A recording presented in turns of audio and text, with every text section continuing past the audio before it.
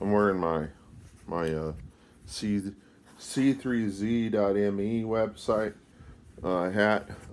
That's my Christian centric Rock Me Amadeus version website.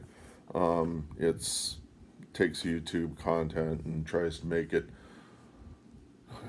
it play in such a way that there's no advertisements. If anybody wants to use that, that'd be probably a good way of getting a lot of the COVID videos shown to people in succession without YouTube throwing up other crap that you don't want to watch. Um, but anyhow, um, I was sitting there blowing off the deck, and I had all these acorns I was blowing, and I was thinking to myself, what if there was a way to shred this virus?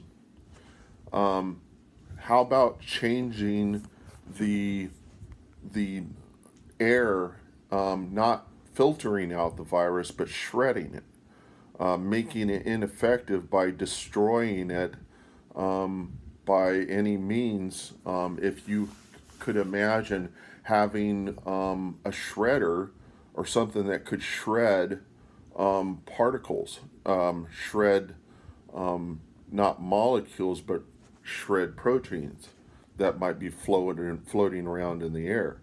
What if you could do that? Would that be a solution?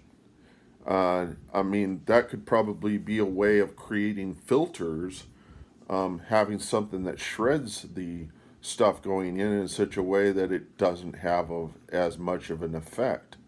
So why not using a shredder? Is there a way that you could create a virus shredder, something that shreds rather than filters, making it ineffective, um, getting destroying the organisms?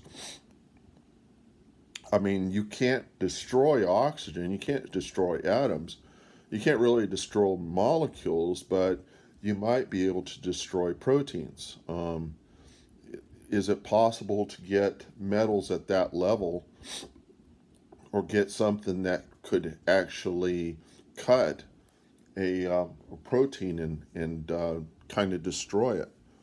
And could you get it in as great a density as that? Or is there a way that you could do that? And would it be a kind of a solution where you don't have to be filtering or collecting, but actually destroying the effectiveness of the virus itself?